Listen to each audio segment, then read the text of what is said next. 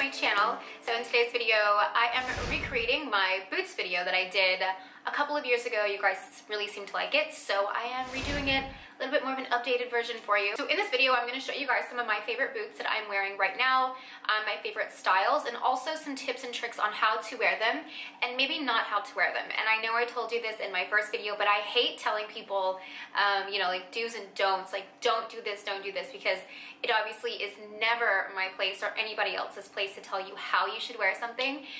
You know, that's what makes everybody unique, is the way they get dressed in the morning and how they represent themselves through their personal style. So if I say something like, maybe don't do this, maybe don't do this, it is just things that I personally prefer not to do, but doesn't mean that somebody else can't do it and look amazing in it. So with that being said, we'll go ahead and get started, and we will start with the white boot. And mine is this patent white boot with something really gross front of it. What is that? I love them because they're nice and sleek. They're not chunky, small heel, pointy toe, just like a really sleek looking boot. And I am not one to go to and grab my white boots all of the time. I only wear them when I have a specific outfit in mind. I never just throw them on. They're not my go-tos, but I do like the way they make certain outfits look. Start out, I did it with this navy dress with the contrasting white stitching, and I just feel like anytime you have a pop of white in a dark colored anything, a white boot is always a good idea, just because it does bring out that white, and it makes it a little matchy-matchy, and it's kind of predictable, but white boots are hard. They really are hard. I get so many questions on how to style them, and I'm like, I don't know. I just kind of roll with it when I'm about to head out the door.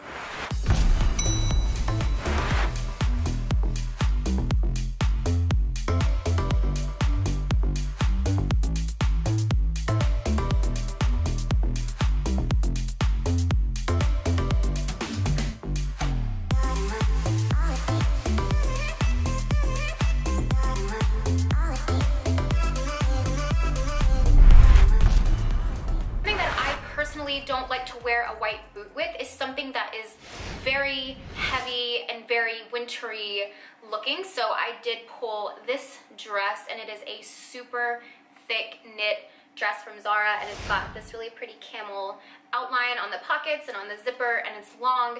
So I just kind of feel like holding this up, this isn't something that I would gravitate towards, just because the color scheme just doesn't really flow with white.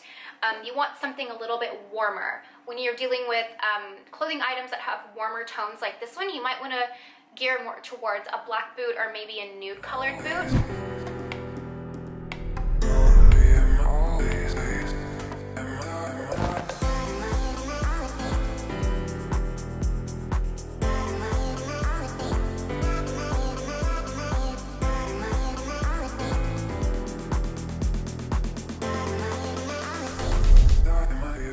Show it in the video, but I had mentioned in the last video that I think white boots also look really great with denim. I think that is just kind of a no-brainer go-to. If you do have a white boot and you don't know what to wear it with, do it with a pair of blue denim, whether it be light wash or a medium wash, and some sort of sweater or top. I think is a really great option when you're kind of stuck in something and you don't know what to do. For my next boot, I wanted to show you guys a basic grab and wear with anything type of ankle boot. So I did this one from Zara. As for the do's and don'ts, I think my don't for this type of boot would be, don't get something that is so wide that your ankle is swimming around in it, because it does tend to cut off your leg and make your legs look shorter than they are. So I always go for something that is stretchy, that you just slide your foot into, and it almost just kind of fits like a sock boot. But as you can tell, it is a little bit edgier, it's a little cooler, very sleek, pointy toe. So when you are looking for that grab and go boot, you want to make sure that maybe it doesn't have a whole lot of hardware, because then you're limited, you know, to that color hardware. You want to make sure that it's something super sleek and nice, kind of like this one.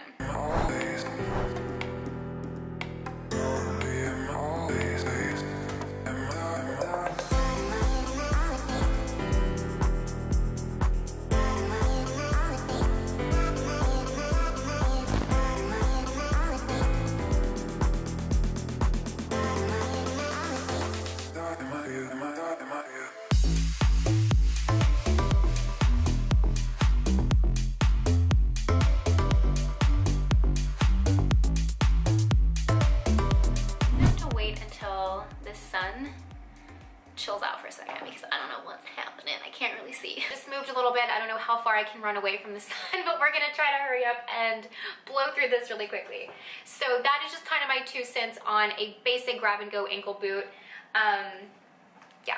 So my next boot is gonna be something brown, tan, camel, tobacco-y color. I think just because of the color, I would definitely wear this into spring. I don't limit myself to different materials when the season changes. I just kind of feel like I wear what's right. If the color is appropriate, then I just go with it. As for a don't with this boot, I would try to stay away from like the typical riding boot that has just been around for like 15 years. I would go for something a little bit more modern like this, and if you can't do a heel, maybe try to find something with a smaller block heel. With this color, I love wearing white. I think an all white and then a pop of tan or camel, I think it's just really pretty, and almost not with this boot, but if you do something tan, it gives you that monochrome look. But with this, you do have almost considered like a pop of color. So I do think something like this is good with all white. So I did it with this white sweater dress. If it is a little warmer where you are and you can show a little bit of leg, I did it with something like this.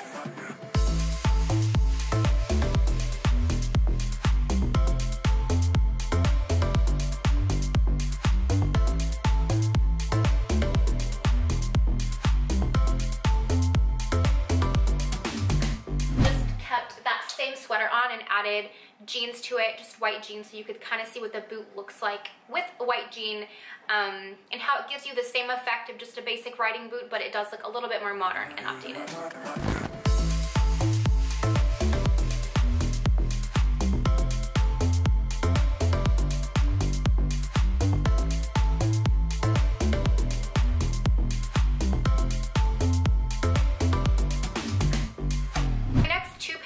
That I wanted to talk about are more of an ankle boot, but with a little bit of a twist. So I do have this lace-up boot. It's a little taller. It's not your typical at the ankle boot. It goes up a little further, which is kind of tricky because that can, depending on how long your legs are already, this can kind of cut you off a little bit. It does me at least. I have to be careful what I wear with, or it makes my legs look really short. But I picked this one, and then I picked something a little bit more trendy, like this Western inspired cowboy boot. Now, I don't necessarily have any don'ts for these 2 boots, just because they are just basic black boots and they're just, a little different. But I do have some tips for you guys. I think wearing this type of boot with something a little bit more girly, like a dress, I think is so fun. I love taking, I say this all the time, but I love taking girly pieces like puff sleeve dresses or floral dresses and adding something edgy, like a lace-up kind of moto boot, I think is a really cool look, and it's almost like very unexpected.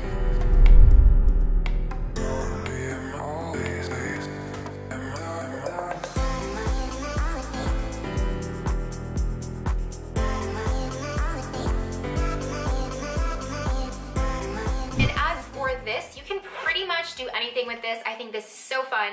I like taking more boho dresses like this one. I think I styled this one with these boots, just because this is more of a boho dress. It's fun, it's printed, and then adding a cowboy boot just kind of gives you a little bit of element of style, add something kind of trendy to your outfit. And sorry this dress was so wrinkled. You'll see it when I show it, but I literally just got it from ASOS, and I just took it out of the package and I was like, oh, it'd be so cute with these. So it's wrinkled. It's fine.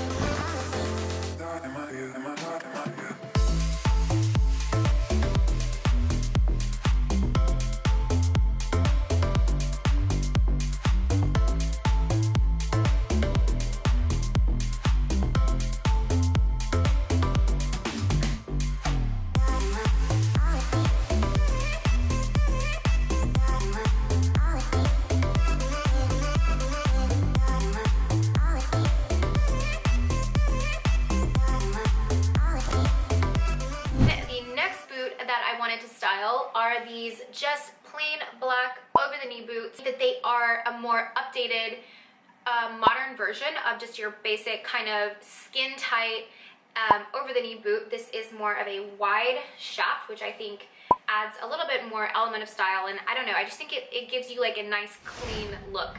I do wear my skin tight ones every now and then, just kind of depending what I'm wearing, but these are my go-to, what I grab the most when I need an over-the-knee boot. I actually styled these a few different ways.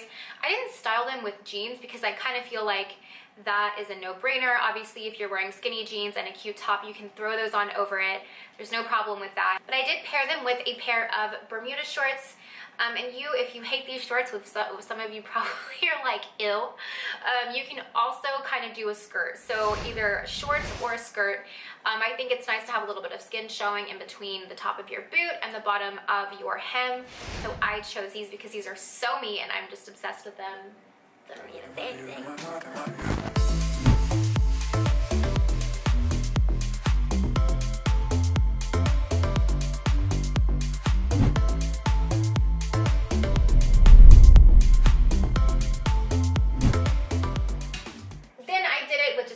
Dress. I think this is good for the office. I love having a longer dress, a midi dress or a longer dress, and then having your boot kind of sticking up inside of it. You could obviously do this with a tighter shaft too, but then I almost feel like it looks like you're wearing tights with a heel built into them. So I do like something either slouchy or wide shaft for a dress like this.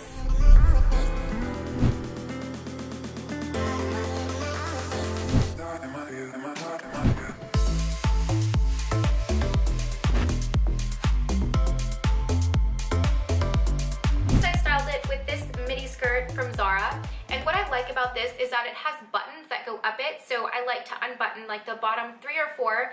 That way when I walk you can see a little bit of my skin showing over the boot. So you do have 2 different colors of black, but as you can see they're very different because this is tweed and this is leather, and it really gives you like a nice contrast.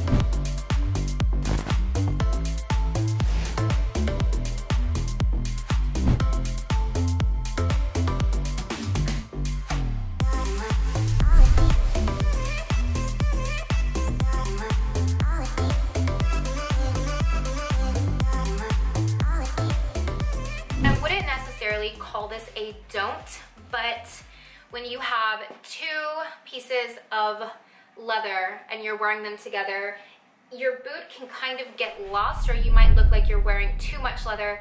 And this is actually a question I get all the time. You can wear leather boots with faux leather leggings, and you can, but I would just prefer something suede like this. So you do have that contrast of the 2 different colors of black right there, as you can see. It just breaks it up a little bit and you can kind of tell where your shoe ends and your pants begin. I have a boot that is kind of similar to the idea of this one, and it is this one's sister, but just more of a dressy boot. This is just a regular, basic, lightweight sock boot, and this is my go-to for almost anything that I'm like, oh, I need a shoe for this, what do I wear? This is so good. It is no fuss. It is so minimal. It doesn't draw attention. It is just there for you when you need a good black boot.